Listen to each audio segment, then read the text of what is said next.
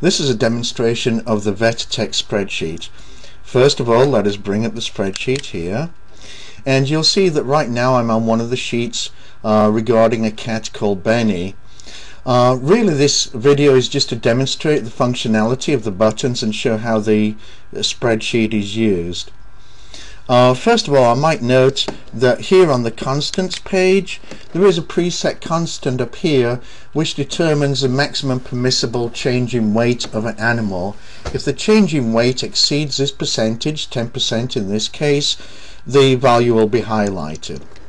Let me go back to Benny here, and say I want to add a new animal. I can do that by clicking on the button that says Add New Dog. Alternatively, I could hit Ctrl D. Now I enter the name of the dog. I'll use my dog as an example, and enter and click on OK. Now I have to enter the permissible range of weights for the dog. Say the ideal range for this dog is between 80 and 90 pounds. First of all, I enter the minimum weight, 80. Click OK. Now the maximum weight, 90 in this case, and click OK. Now we have created a new sheet for the dog called Molly. The sheet is highlighted in blue to indicate that it is a dog, and we want to input some weights here. The sheet is protected to avoid me entering in data where I'm not permitted to do so, and I add weight by clicking on the button that says Add Entry, and say this weight was added on the 1st of this year.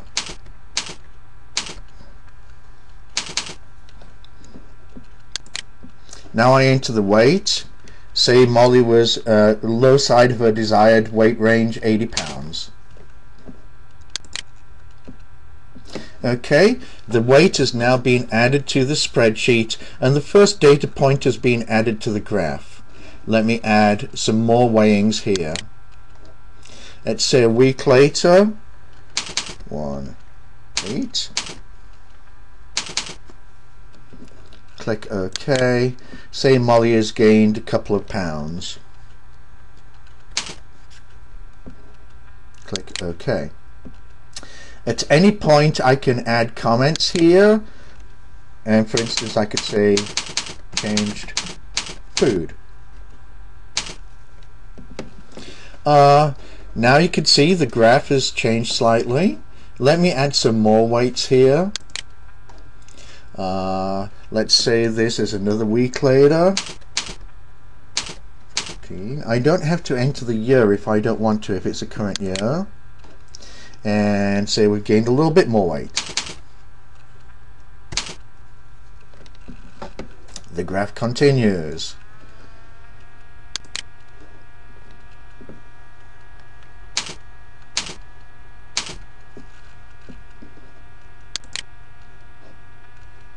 Let's say we lose a little bit of weight at this point, and I will continue gaining a little bit more weight.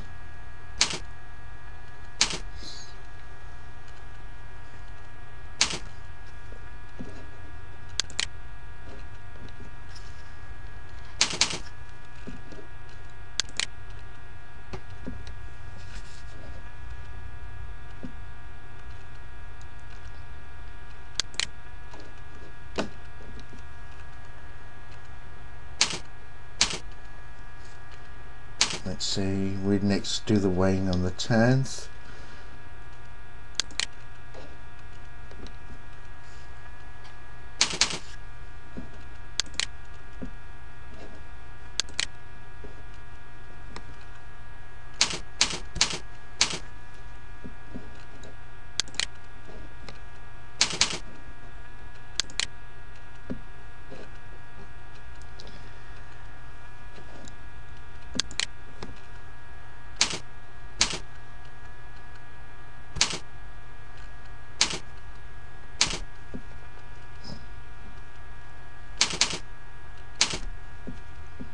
Note that we've now reached the maximum of our permitted range. If Molly gains a little bit more weight, we're going to be outside that desired range. Let's see what happens.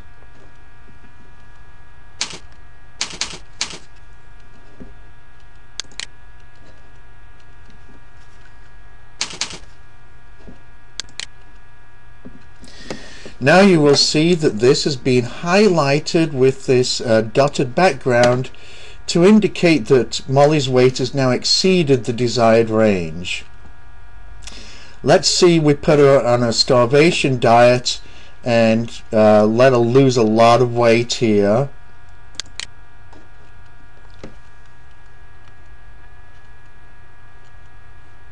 Apparently I made an error, and you can see I got my date entry wrong there. I can delete that last entry here by clicking and now add in the new value again.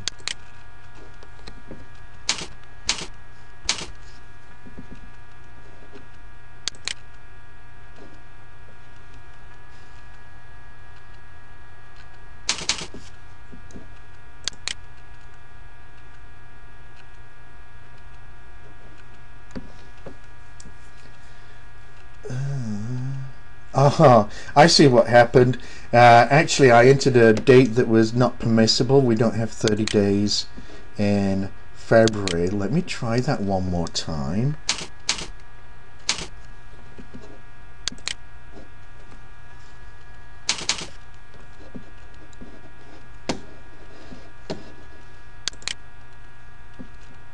Okay, we're now outside the permitted range. Let's put her on a starvation diet. We're kind of close to it.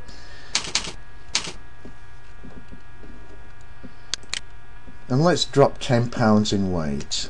Rather extreme, but here we go. Now you'll see it's highlighted in red. We've had a weight change of greater than 10%. The graph reflects the weight changes over time. And if I look here at the end, I have a summary sheet that summarizes the weights of the different animals. And here I can see that Molly has been highlighted. Over the last couple of readings, her weight changed by greater than 10%. Anyway, that's a quick overview of how the spreadsheet works for the vet tech. And actually Molly appeared here because it was added. We could always change that order of the tabs to put her with the other dogs, but right now, because Molly was just an experimental demonstration of the spreadsheet, let's go ahead and remove Molly from the spreadsheet by clicking on remove this animal. I am prompted to say that do I really want to delete Molly? Yes, I want to do this. And now you'll see Molly has been deleted from the summary sheet, and there is now no more entry for that. Thank you for watching this brief demonstration of the VetTech spreadsheet.